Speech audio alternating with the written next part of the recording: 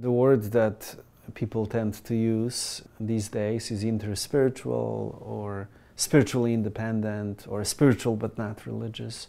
And many young people feel very attracted to that. For me, spiritual just really points to being in touch with our roots, the deep stuff in our hearts.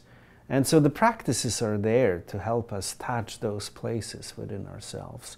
And also to connect with something that holds it all, which for me, as a Christian, is God.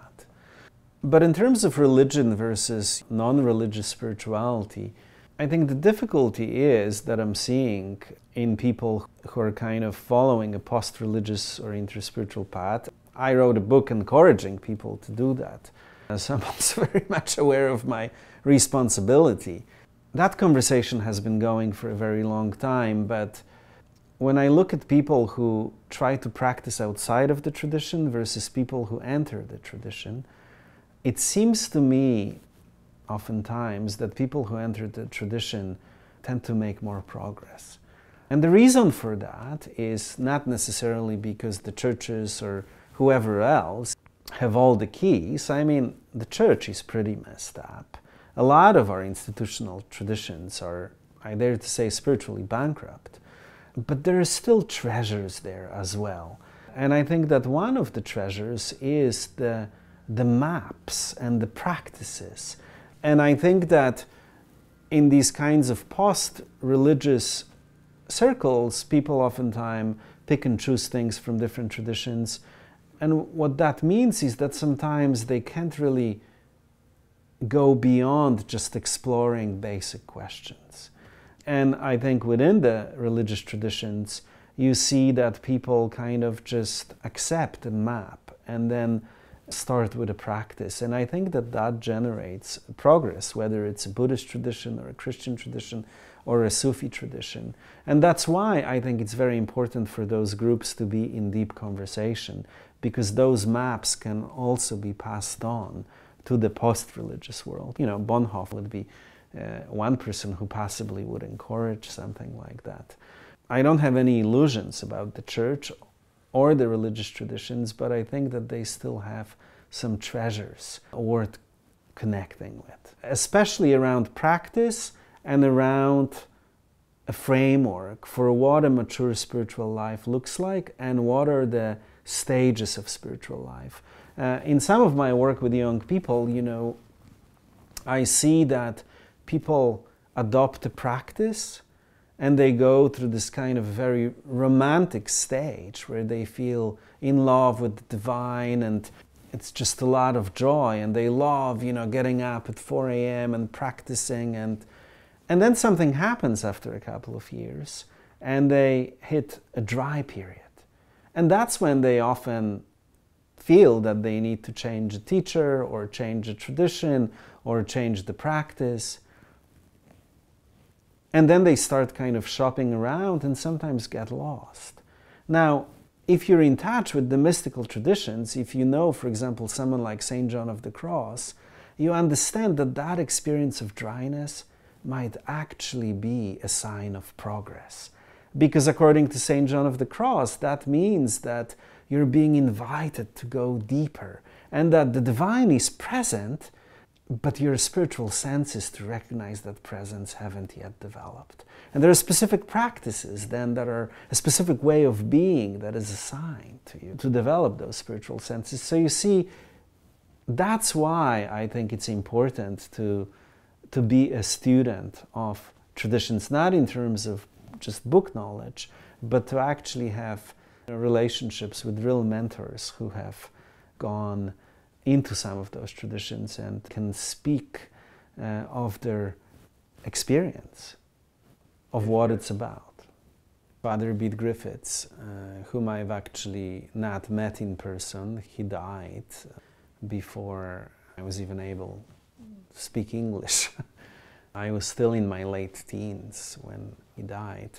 But his writings have been very influential in my life. They helped me to trust that this intuition that was attracting me to contemplation is real And he also helped me to reconcile East with West in terms of Eastern and Western spirituality and those different emphases, how they can work together. So I've been blessed to have relationships and to receive mentorship from some of his students.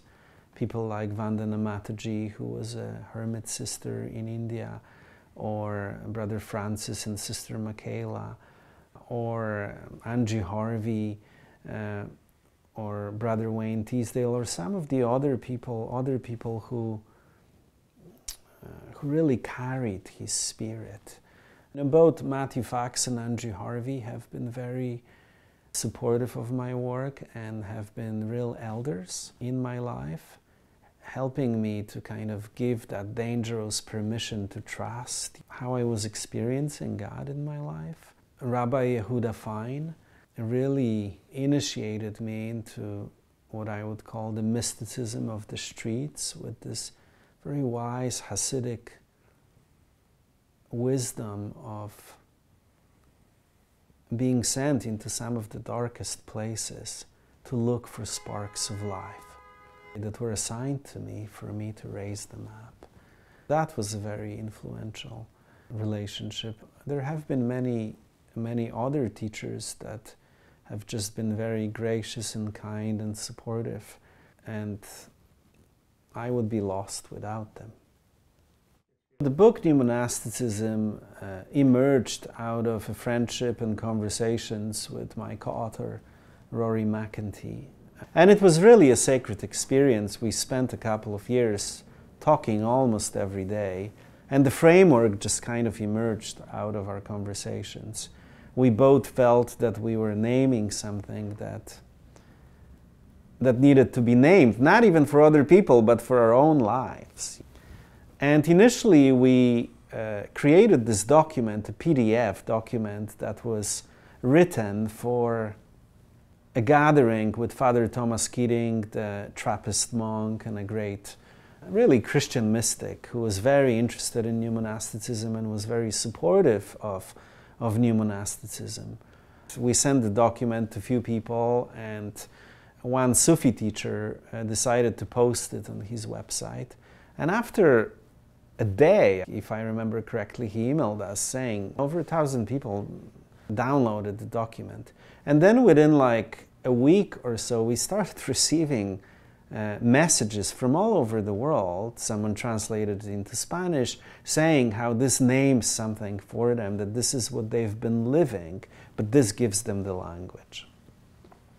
And this was both people who were monastics, who lived in monasteries, from hermits to people who had kind of more active religious lives, and also from people who were kind of on the outskirts of our traditions, who wanted to commit their lives to practice.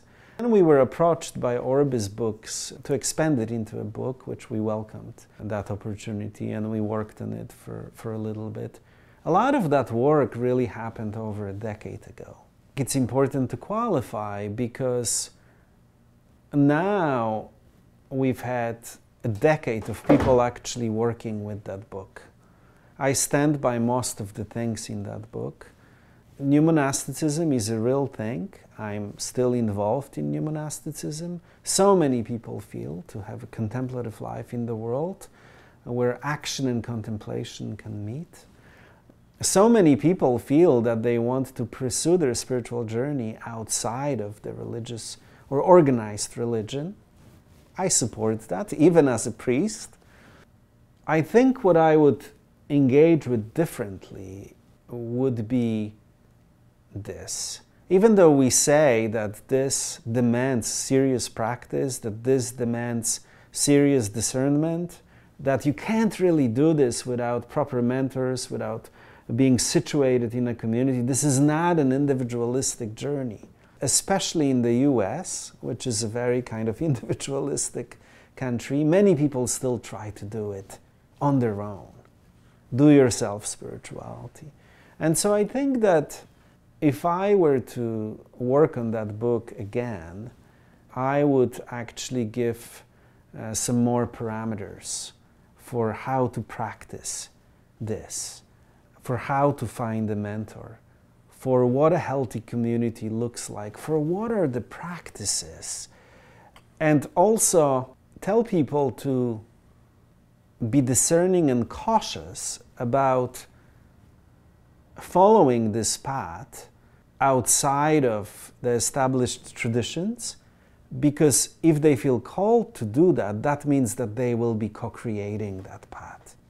And that means that they really have to have good mentors, that they have to be part of a community that can invite them into this experience of learning how to be vulnerable, learning how to receive feedback.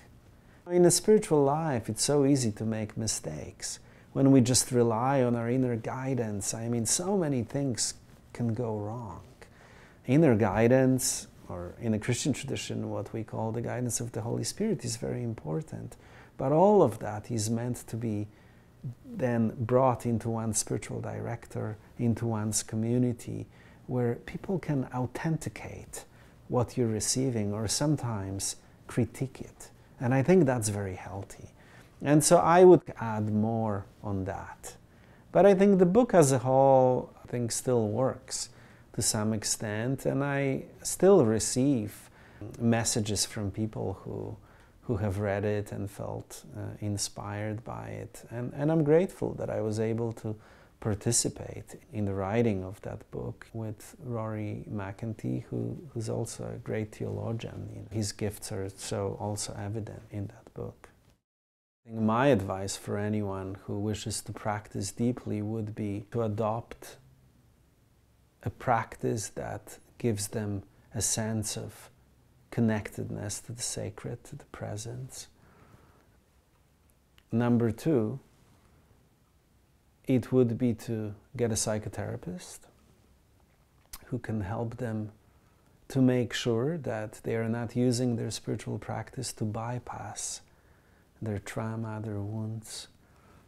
Number three would be to invite them into a community of like-minded people, where people commit to a specific rule of life, to honesty, to being with each other in a way that helps them to learn how to be vulnerable, that helps them to learn how to confess their shortcomings, that helps them to learn how to offer or receive forgiveness. So those would be my three kind of basics. And then, of course, eventually one needs some kind of a spiritual teacher or a tradition that can guide them, or a spiritual director.